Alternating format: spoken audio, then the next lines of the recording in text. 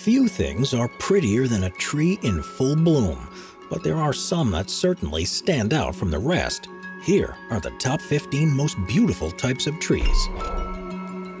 Number 15. The Golden Ginkgo. If you're willing to take a trip to northwestern China, then you can experience one of the most beautiful trees known to man.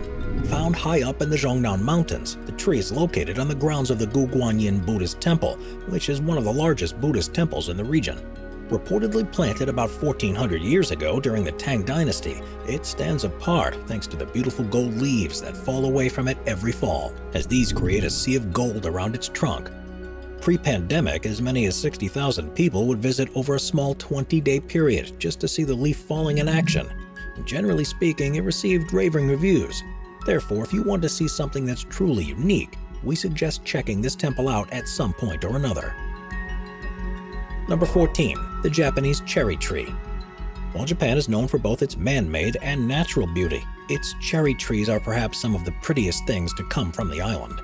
They're endemic to Japan, China, and Korea, and while they are all beautiful, the Japanese ones stand apart due to Japan's history of selectively breeding various cherry trees via a complex method of crossing several wild species.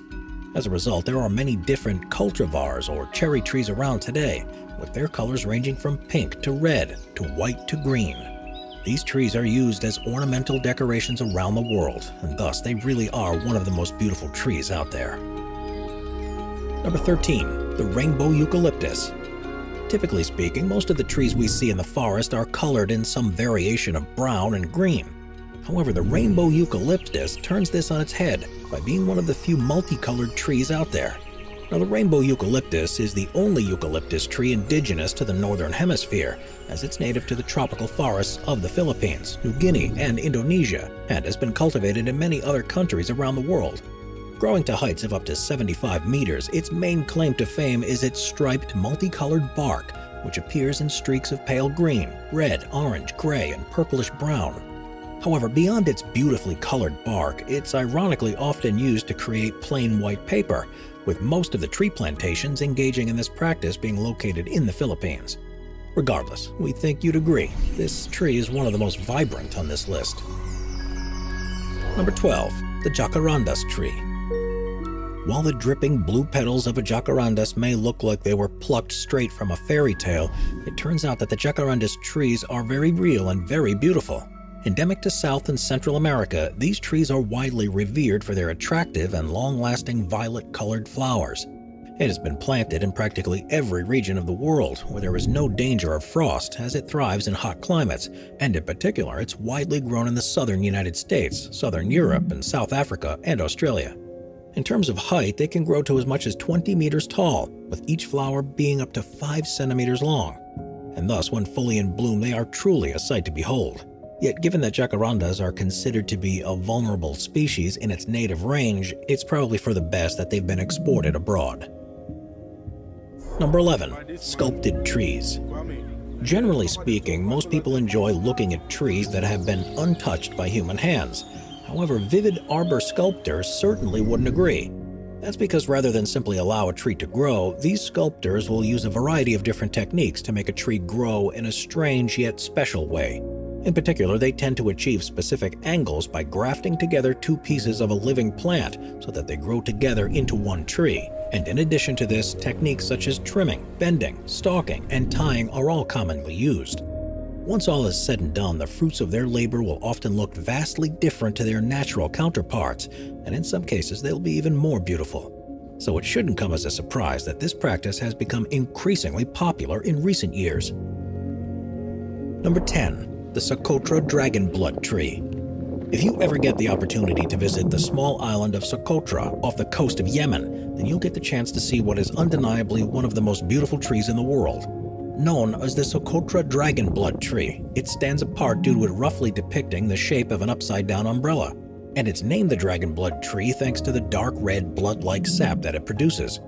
However, while this tree may be impressive, it's currently under threat. That's because while most of its ecological habitats are still intact, the island's increasing population, industrialization, and tourism developments have led to a lot of pressure to begin logging the trees in order to put up the farms and businesses. This has been made even worse thanks to the heavy presence of cattle that overgraze the land around the trees and the tendency of the locals to feed the trees' seeds to livestock. And thus by the year 2080, it's predicted that about 45% of Socotra's current dragonblood tree population will be gone. Therefore, we suggest staying away from Yemen until the situation there clears up a bit. But we still suggest making your way over there before these trees are gone forever. Number 9. The flamboyant tree. If you want a tree that's loud and proud, then the flamboyant tree is the perfect species for you. While it is native to Madagascar, it's been planted in tropical locations across the world, and given its bright colors, it's not hard to see why. Now, these trees typically thrive in hot locations, and interestingly enough, they will only flower in mild to severe drought-like conditions because they can actually suffer root rot if the soil gets too wet. However, they can also prepare for colder temperatures due to the fact that they are deciduous, as they'll have a bright red flower that bloom on them in the summer, and their leaves fall off in the winter. Generally, they will grow wider than they are tall, and this is an adaptation that's used to keep itself grounded when winds are high or when tropical cyclones make landfall. Yet beyond themselves, the trees also seem to take a minor toll on wildlife, as their flowers are a favorite snack of iguanas, and while it doesn't hurt them in any way, these flowers can actually make their droppings a bright orange color. So we think it's fair to say that the flamboyant tree can brighten up anyone's day. We are constantly adding more people to the Top 5's production team to bring you all the best content. Be sure to subscribe with notifications on and hit the like button. Number 8. The cannonball tree. As far as bright colors go, few species are quite as incredible as the cannonball tree. Native to the tropical forests of Central and South America, this tree is best known for sprouting huge red flowers and delicious fruit from its branches. Now, the tree itself can reach heights of up to 35 meters and can hold as many as 1,000 flowers at any given time. Each flower measures in at about 30 centimeters long, and they will often cover the entirety of a tree until every single space is occupied. While the petals are generally a vibrant bright pink to red in color, they also have a very vibrant smell, as they are typically extremely fragrant. However, what is far less fragrant are their fruits. Typically spherical with woody shells and up to 25 centimeters in diameter, they reportedly taste quite good. However, because they have a pretty putrid smell, they are generally fed to cattle and other animals, rather than eaten at the dinner table. Yet this smelly fruit hasn't stopped the tree from being widely revered, as they have been adopted as sacred to Hindus, who believe that its hooded flowers look like the Naga, which is a collection of deities and semi-deities. Thus, these trees are grown at Shiva temples across the country, and given their beauty, we'd say it's pretty cool. Number 7. The angel oak. While oak trees may not be known for their stunning beauty, there is a special oak tree in South Carolina that will make you look twice, known as the angel oak. It's located just off the coast of Johns Island, and by all accounts is extremely impressive. That's because the tree is thought to be 400 to 500 years old, and in that time has grown to a height of 20 meters and a circumference of 8.5 meters. Yet due to its huge 57-meter-long branches, the tree covers a whopping 1,600 square meters of ground space. In terms of its history, the name of the oak derives from the last name of former estate owner Justus Angel, and according to local folklore, the ghosts of former slaves would periodically surround the tree as angels. Yet despite this divine connection, the tree has been battered and damaged by hurricanes in the past. However, just as impressively, it has been able to weather every single storm.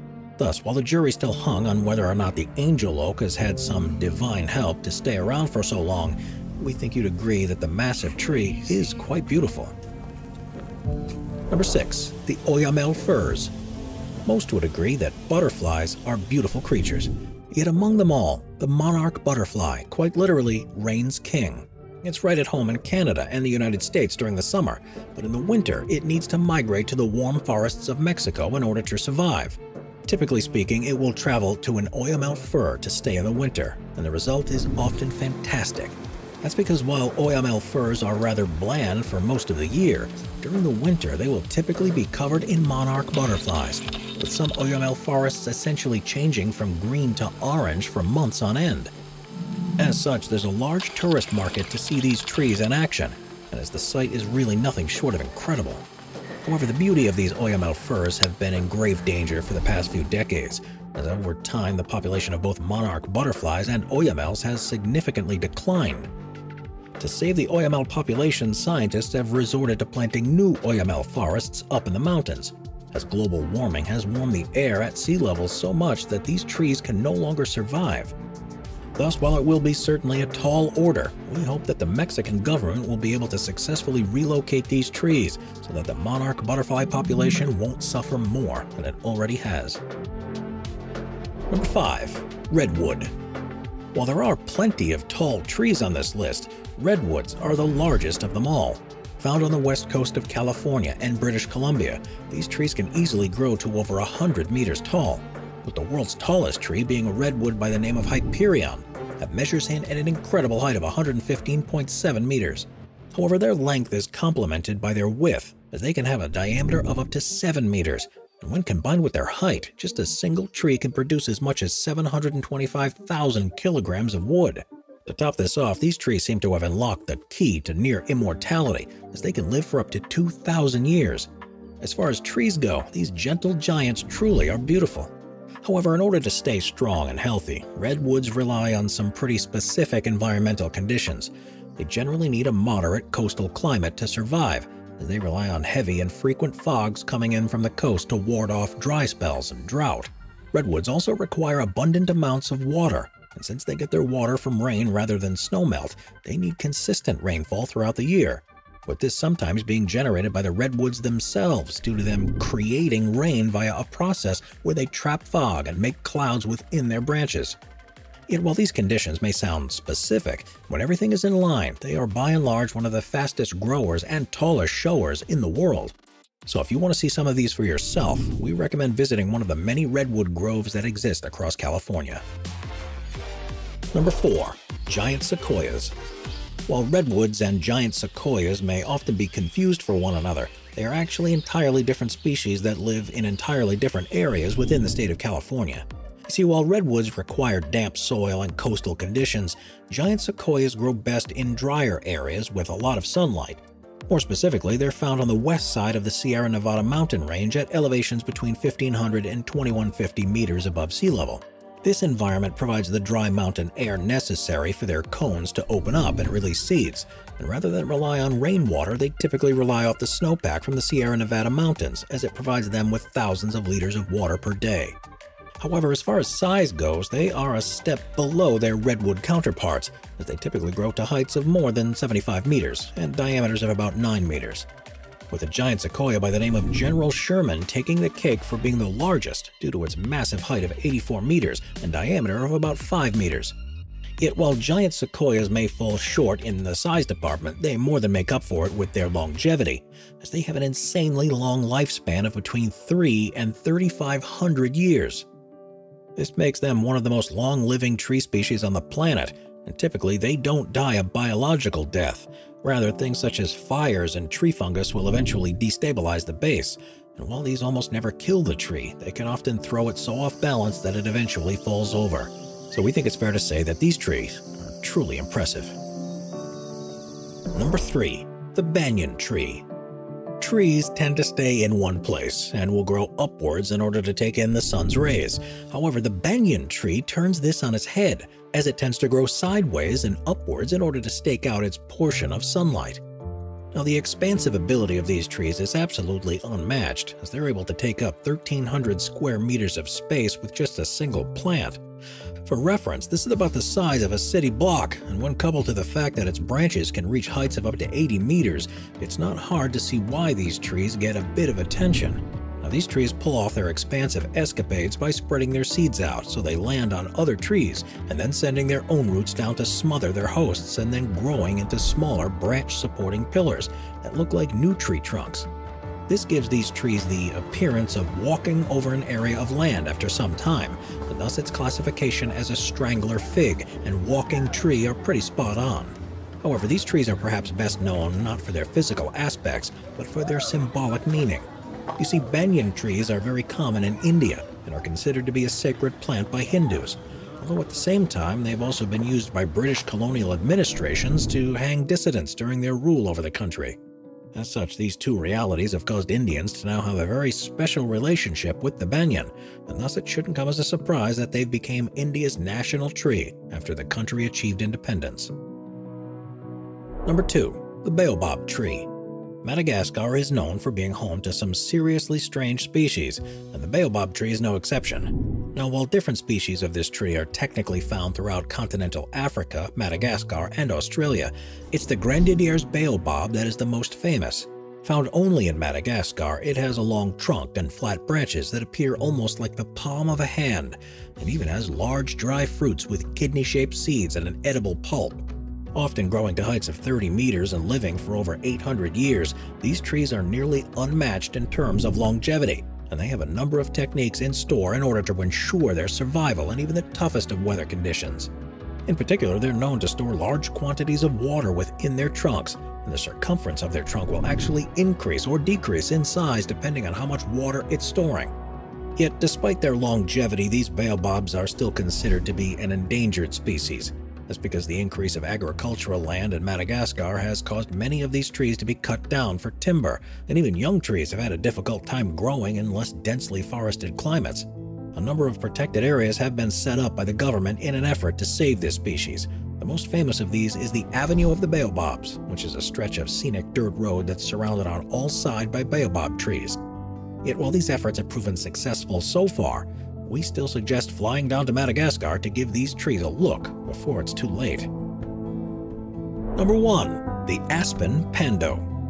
Generally speaking, a tree will grow in a solitary state, but there are some aspens that do things a little differently. That's because in aspen, there's a group of trees that have interconnected their roots to create one giant living organism, known as the pando. This massive tree was first classified in 1976 by Jerry Kemperman and Burton Barnes, and after some measurements in 1992, it was estimated that it was the heaviest living organism on Earth, as it likely comes in at about 6 million kilograms and spans across a 43-hectare plot of land. While the trees that inhabit it come and go, the organism itself is thought to be ancient, as its underground root system is likely about 16,000 years old.